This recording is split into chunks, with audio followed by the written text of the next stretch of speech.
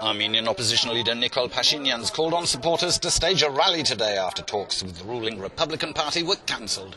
They'd been initially planned for Wednesday after the resignation of Prime Minister Caucasian, following almost 2 weeks of street protests that plunged the impoverished ex-Soviet republic into political crisis. Pashinyan made the call during a march to mark Armenian Remembrance Day. He's accused the government of still trying to cling to power despite Caucasian quitting. The two sides reportedly couldn't agree on an agenda for the talks, which Armenia's acting Prime Minister insisted included the opposition demand for early parliamentary elections.